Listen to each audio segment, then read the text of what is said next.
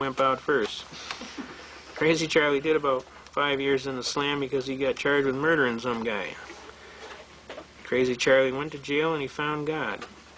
And God spared Crazy Charlie from a life sentence in jail, and Crazy Charlie owes it to God, and he goes through all of the jails and he preaches the gospel, and he basically is quite a gentleman, and he's nobody to screw with.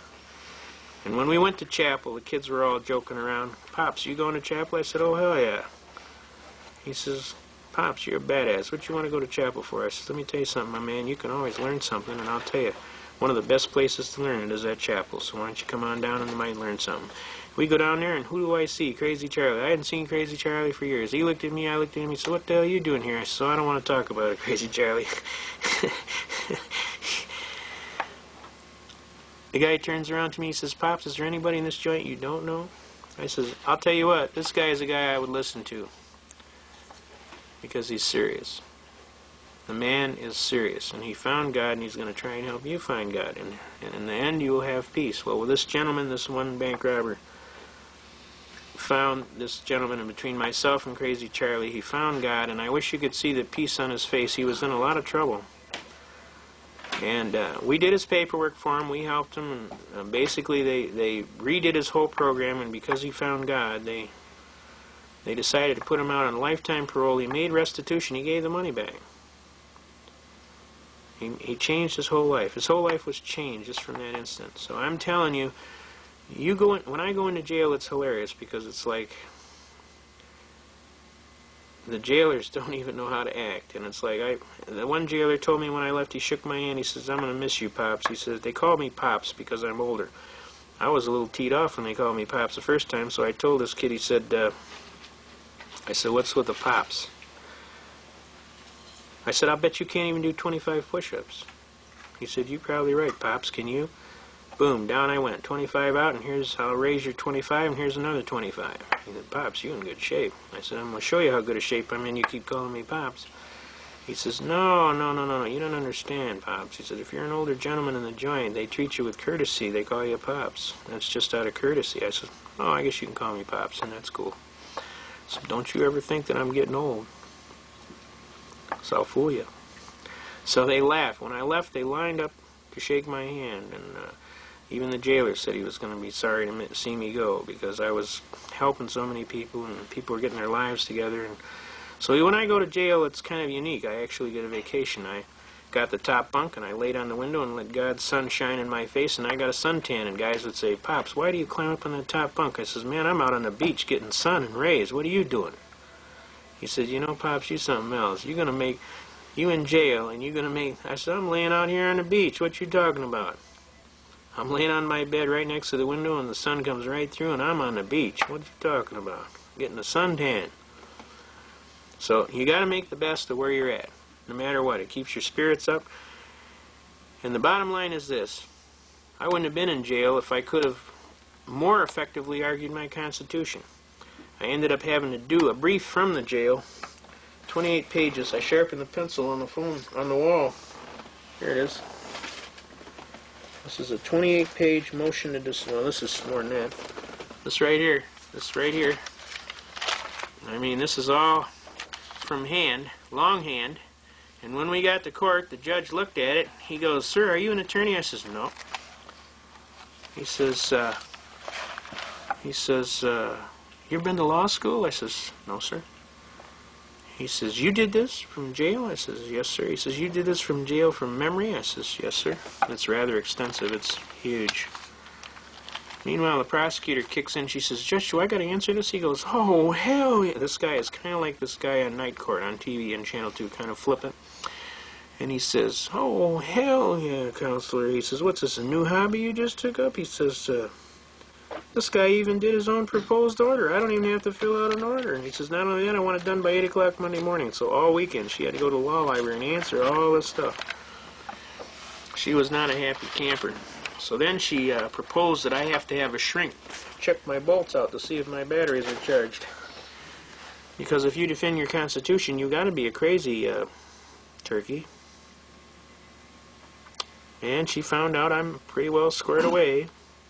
I just argue my Constitution. I asked the judge, I says, has it gotten this bad yet, Judge, where they got to toss you in a nut house because you defend your Constitution? He says, not in my court. Okay, we got a question here? I've heard tell of people raising the, saying they want to base their argument on a constitutional right, and I've heard of judges speaking up and saying, well, the Constitution has no place in my courtroom. How can they even think about that? Boy, that is a very serious statement. Because what that judge just did in an open court of law under Title 18 United States Code Section 2381 is he just committed an act of treason. See, the judge is sworn under Article 11 in this state, Paragraph 1, that he will uphold the Constitution of the United States and move as most immediately as is practicable to defend that Constitution, and a violation of that act would be capital felony treason under the people and government of the United States of America, and he would be subject, upon conviction, to be hung by the neck. That's how serious. Is it possible if the defendant had a driver's license and they were trying to argue a traffic matter and they were kind of in the system already and raised the constitutional objection that the judge might say it doesn't apply? Well, here's how we start a lot of these traffic cases, and I'll get right into that. The issue, when you first walk before a traffic court, you see, when they merged these courts together in 1963, they screwed up. They wanted to lay off half the judges, see, and they only wanted to have one building. So what they did is they merged the traffic court per se, or that docket, into the criminal court docket. And when they did that, they didn't check the rules, you see. And when they didn't check the rules, they didn't allow for jurisdictional challenges between the two courts. So what happens now is you come before the court, and there's several ways you can come before the court. Now, this gentleman here is correct. When he's talking about you have a driver's license, you have entered into a contractual relationship with the state. In other words, it's not a lawful contract because you cannot enter into an unlawful contract. You understand? It is a contract, though, because it's recognized as a contract. Because you have voluntarily entered into this contract, you agreed to all of the rules in their law book for that contract. Now, this is what we call admiralty and maritime jurisdiction, or artificial jurisdiction. And it's a rather heavy argument going into Erie Railroad versus Tompkins and McCulloch versus Maryland, and we'll go into that in depth at the end of this program, but I wanted to share with you briefly.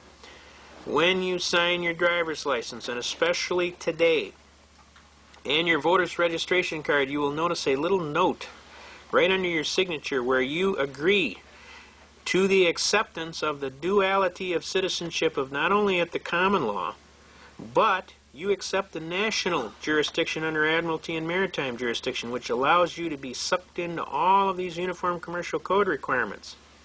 And this is a very serious thing you're signing here. You don't understand it, but you just sold all your constitutional rights down the sewer when you signed that document. So when you sign it, my honest advice, and this is from experience, you sign the thing, and right at the end of your name, you write UD. U period, D period, at the end of your name, and underneath your name, you write 1-207 without prejudice. Now, what that does, it says, I'll be glad to accept your ridiculous privilege. I don't really need to, but I will just to keep myself from being in trouble with the cops. And I'll tell you what we'll do. We'll exercise our Uniform Commercial Code caveat that allows us to keep all of our constitutional rights. In other words, my signature is not really a signature of contract, it's a signature of convenience that allows me to get a piece of paper to put in my pocket for identification purposes, that allows me to sign my checks and do whatever I got to do.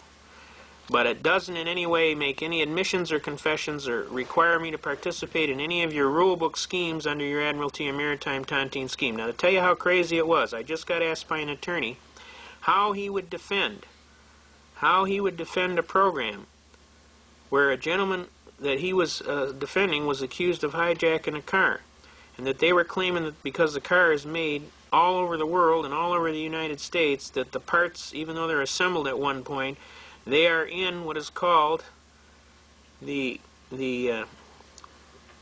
interstate